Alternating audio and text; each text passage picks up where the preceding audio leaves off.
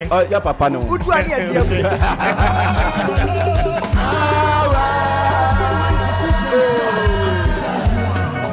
You know I before the end. Kessben 92.9. I sit down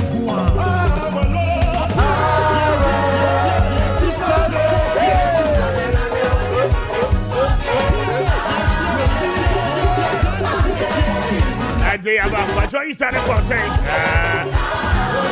And clock for a club and run out for four Sadia. There come back for Maakye. Kwame Appiah Kubi, yes, Mr. Speaker, Akonta 1. At the same, Akonta Nyamia Dom. maybe I find. Akonta Nyamia Dom. That's right. And come with you. Easter no di wo he. Kwame, Easter me do akra haya. And cry here. And cry haya refa.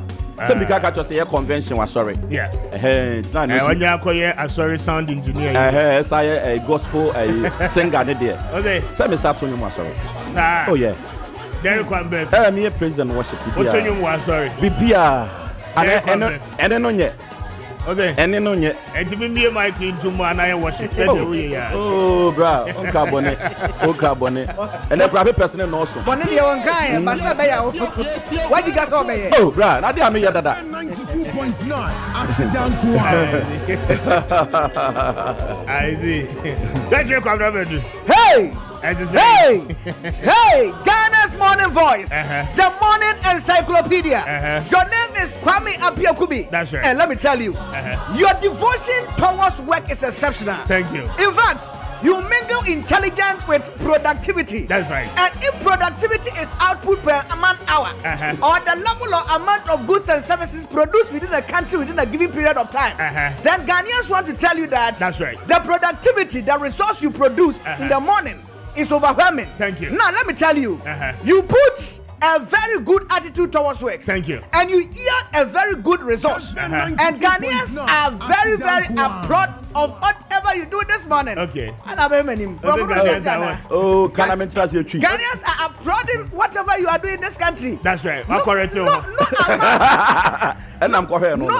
amount of work, no amount of any verbal issues people will talk about. Okay. Will collapse you understand my point? You continue to expose people in this country. Thank you. But above all, you are against them both. Thank you. What you say? The women they feel you brutal.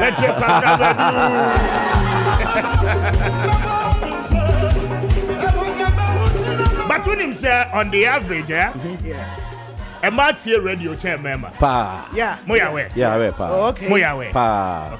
Okay. Moya we so say Maakye TV chair member. Pa. Yeah, I know the umbehe. Pa. You know, could you pray kubeka just say oba bonyo my man pepe. I see. You know say on any yere etika mo a man in a tune radio stations. That's right. And there be a catch us in my bebu or sorry no pano so TV no. Mr. Speaker. That's right. Now I could drop your friend of Morrison Oforiata. What do you say? Okay. Morris Oforiata says. Okay. Morris Oforiata. Morris Oforiata said. Was what the other pan went to catch any mammy and a post one day I was a mama. Fatu and I mean, Mr. Speaker. Okay. Eti Morris Oforiata what you quit him. That's Sabra make us one man. Morris, how are you? Good morning to you. I'm feel you. I'm saying, Mammy, I'm a class man. Take you. On the bucket. They say, do not pay the honor that too. Okay. Omu bebu. Mamenchia Nana Kona Hema. Hey, also here no pay beer. Only say, I mamma no. Bella Samoa mamma no. Oh, sir. Bill mamma no. Oh, really? Kona Hema. Nana Kona Hema. Bill mamma no. Wow. Nana Kona Hema. Bill mamma no. Wow. I'm paying for no pay a church. Bill mamma no. Yako Easter number na enkomo. It's 7:15. Aha Kessben 92.9. We are transmitting live from Kwame Appiah Circle and Crime. Ana wati enka anope Tiwa Studios. Now, Yatanasi Anope Nkomo Ahodo Pinano and will bring you a recap of the Akoso Easter Yinina. Politicians Nina Kogu Kwa. Yeah, said you woman and Amphibiano and then Fiana Ibia. One more people vote now, say ya, no one more yet. Don't vote now, say ya. Will be more Babel Cabam. One more tray, one more brabo mudeni now. I feel one more woman call a brim base or penny fierce. womo ngo fufuo da womo fufuo oti ase womo a ye wo mo to asase so esan baby a ye wo mo to yenti me pa achew kra womo nimka wahu na I'm sorry kra so aba beka ho womo ba besua ni nyina so wahu beka ni nyina de achew mo asomo aye ohe oti ase no womo so womo aba level womo no nyina aye pe asomasi de odwi nipa ho owo nipa ho do owo nipa ho abo strategy pa strategy nipa su we ni aba nipa su ne bai oto aba ne mani wi a ne real character no afi do oba be che enti ye hu nipa enya afi ya aba to obai o friend tetete onfa oti ase MPs no mo friends ya o mo frefre mi na dada nyina ye from o mo fa ezo be platform we ye fa ni agro say no me dey me from dada na umfa say dey tie no menye sa ana me ka say nipa su no etina epenifo bu bi say ye to tumi a to ma me fa no koto wu ya na de tumi na asa akogye ne back ti sa ebe na epenifo bu tu ho no amana de di bibini trim da bia ni di etrim binum embre ne dan ti nye da bia na o be fa mkrofo so mo ye yani ati kurawi ate eze Ghana ni bia ni ate na obi da sumu se madamu a ma de achi a me hu mfifire anadwo da suo mu nyina mantimi ana ya ma betina ha na o ye energy minister yesi dum so ho o si dum so de ho o se be kata ba womo a awo a womo ma ewu won incubators mu o se still dum so ne ho lights no eno so a enyina so ye duru fie ne ye de ensafa ban ho a ema what you say enti opa ubetimi afre no dum CAC ubetimi afre no local challenges ubetimi afre no the operation ofeni bia in fact opa kra ka say reportage media houses and some traffic organ aka nyina yeboa pa ne yebo aban na chi egu aban animu so de ka the operation ka bia the average Ghanaian na oduru fie no de ne safa ne ban ho a light ne nso na esum tom no wono ne kwoto aba obe decide where to vote for enya me Kwame Appiah me enya afi na obe fa na damfo enya afi na obe fa ma damfo ani ye say David azamo wo de siesie oniema na ye ofie ye na ye oniema ye eya ye beka enya nso a ye beka sabanti yo sanyo ija na be kire nyuma December 7 ana obi so sa o ma me awu na so wada ebo no nsi ana be ebehu obi akọ ne maame mochi ahu ati ahu ana obehu kwadeli graphic ne en fan Kwame ma me fa graphic en sase ejuma bebre wo ho aye that's right na Easter ma anko baby ya okay ma ye a lot of research wow na we speak truth baby esese ye catch one ye beka and ye be ye ejuma wo Dr. Baumia ho ni aye adwuma wo John Mahama ho adwuma wo nyina ho ni aye adwuma wa aban na nkasebu because ye kasai businessmen bebre na no business egu wow okay ye kill businesses in this country and then ye be galamsey so ho adwuma that's it na me be me the coffee abremu nyina wow and you know stick away no dia mempe wo mpe no okay be we fi what if graphic ni chance ye dem Kwame graphic na me dey share as a daily graphic truth and accuracy every day that's right Kwame graphic oba animu ha say ya yeah e mabunu bebre amema omo nsa so se so omo ahunyame ni nyina ye asori bia omo ahunyame Easter break convention omo ye Kwame enye ize ni papa na se na mabunu ni agye no omo ahunyame omo tiri so omo nsa so no Kwame se ya na de tro mu dia me do nyame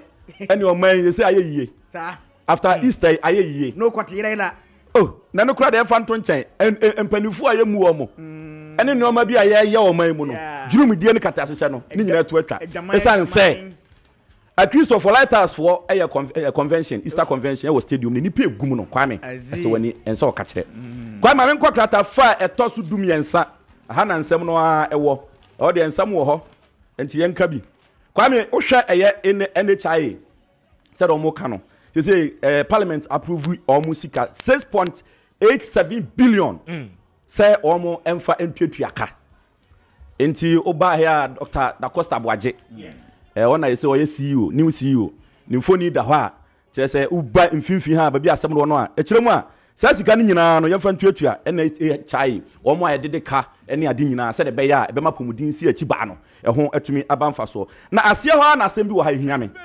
Kwame Hill Confanoche project e say de omusu also project na enkon kan ni nyina no import duties America just say engrofo nyuma egu no want. Import duties. Say ade awre ho kura ne say omo eye containers be eye edu. Tax ye de to form no. Ene wo mu. Na container edu sika ye age omo ye 1.7 million Ghana cedis duty. Enti no kasai aka omo ntimi nyi. Aka port ho. Di more region so be che. Aka port ho. Na ya nipa. Ya de nyina chairman. Konfanoti chairman. Sami Odubu ache. Ono ana ne graphic chocho sankomo yi. Wo kire se saban ehwe import duty no otete ne oma so a Kwame eyade ebeboa pa. Nti eyade a wo eyesi. Na Kwame mame nkwa krata fair toso adue no. Onim kola bi aya na obehu ye be wo omo na sebe omo ano esro no na bi atia fam. Se minim se mahu bi a omo ta dom jejina kwa ho pa no mo sresrade ne ade. Na no na doctor bi e kasa se sa yare ni betimi asa. Enya baifo yare na bonsam yare ne nsuo yare bibia. Ti se ohu bibi sa emfa enko anase nya kola ne nto dem fa ne bra hospital. You try in surgery match say one way ya hu kura say nsabe bibi sa ayano da ewo ho. Very better say KJ for Daily Dispatch. Right, Mr. Speaker, no pay mami for Daily Dispatch and twaso. Na Daily Dispatch no already mo banner headline. Or say if you vote for me, I will come back in 2028. But if you vote for Mahama, he will cancel free SHS and go home. One eka say ye Dr. Mahmoud Baumia. Kwame krata fe to so du mienu na sase me yewo. Na ye nyina nim se kwa wi Easter se ne wo boss no. Na otwa wi e dia man yokuo ni nyina wom kogu ho obi akoye ne work. Ananya sam ketoa. Na dwumadie na se na Dr. Baumia. Wo kasa dia to dwa se wono de. Na sabi etiatia. Ye wo ka nyina ne se 2024 December no. Ghana for koto aba. Wo mo hwe so mbeto aba na ma ono Dr. Baumia. Nyanti ate sa ne se John Mahama de. Enai so mto mama na o mfie 9 pe. Na sam fie 9 wo ba. Any free SHS no betwam no ko fa ne ho. Na mo no de 2024 no wodi nkunim no ba. Wo twa 4 years ni wi osan wa kwanya 4 years no betimi asan besle Ghana for se ne nyuma ne so mani a. Enu tie ho behia pass wo mto abande ma no. Na wotumi be mampani. Ma memra ka tefeto so mienu. Enai wasan de aba kire se Dr. Baumia kro ya wase ono a wo bold solutions. Wa wonsam ne niam ahodo betimi ma Ghana for ho beto mo. Na ni solutions or de ba no ba ko ne se Ghana for nyina ntitiri mabunu no.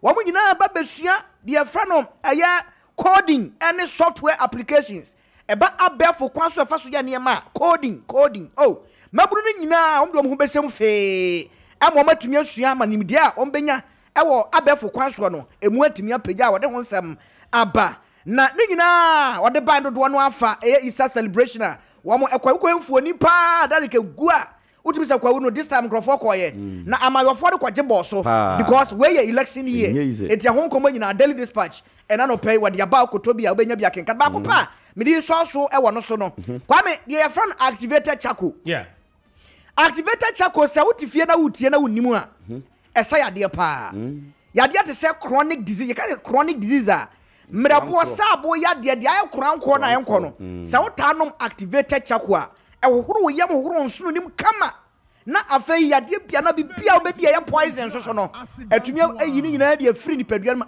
anko majanim ubenya hoden mapankasa itena no pay Daily Dispatch e bo ho amane se activated charcoal bia emfanye na duane ni nsu a obenom sakakra de gusuo mu a na wanom ni nyina Daily Dispatch na no pay wodi abakwa Kwame mamenfa the new trust and trust na oba hasia o say eye edweso donkuma se wa free mu enti enche na yakwa koto aba ayi de obi di na ade ewo mrahye bedwam na enipa be se du ana yese omode omo ekrata mu MPP for na emfoni adaha maame baako eye Helena Mensa ono LPB sanso na lawyer Mrs Portia Champon abronye ono superbi se di no sound asumuye abronye yire ono super ana edweso daache nkoso ono so ye Dr. Evans Dua ana Aaron Prince Dua ana Kwesi Nantachi former GFA boss yesi yesi sankrofo nyina yi omutia omo eko edweso omo ye ni padu ewo edweso obi anya mpi obi edi ndi say no omo kiremu a MPP for nso abie eye nomination say free ne eko akosi ni fiada so de obi a be so fa tata bia no utimi ko na unim ba ko so ha Kwame passport application yesi say de ekosoro fee no ekosoro papa ebo no kosoro dia wasoro pa ye 800 Ghana cedis ana de wo form kra 644 cedis okay and regular no free enekoi ana e hyase wow so wo pe passport to there first no akoto form so 100 ni ayi na de no e se nya sabiam they say the cost kra nti Kwame na eno no na I almost all is set for Ashanti Democrat night vigil in December for vigil in demand for reliable power supply on April 18th. Yes, on be vigil be. I'll go and join April 17th. All is set. Is it almost almost be juma. Okay. That's your funny. Me energy digest. Energy digest. Na e no pay uko krata fe to so mienu wo energy digest mu a.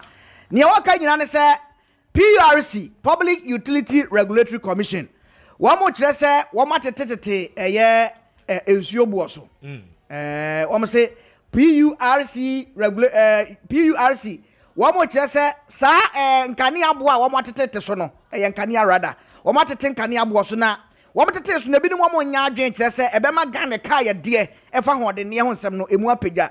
Ana wamo kire se da bi baby ehu abedu na hu hia pass wo mtetete so magana fo nyina so ngwe wom eti saade ne de wo maboato agu won ma e kire se hu hia sasa abremu no ene wo betete na asia wa wo kratofeto so mienu no ene wo kire se Association of Ghana Industries AGF wo so kire se enei power outages dum so aba ye de ya man yosam no ehu be hia se ye jai esan se dum so no eka MPP ni eka NDC ni eti won ma ya ne de ya man yosam no ye hwe ni ye ntwa so nyasa yankoye mu da na yempe kwampa bi betimi afa so e be address se be ya etuo betwa korakora ni nyina energy digest or the aba e wo kratafeto so mienu na no pay madam ase na ye kwakofa agodi mo nsem na ba kasima me yansa na nonso abo me dey Kwame Appiah Kubi Mr. Speaker. I'm highly grateful and pay what joining here na me bre mu ti mo anom yebenom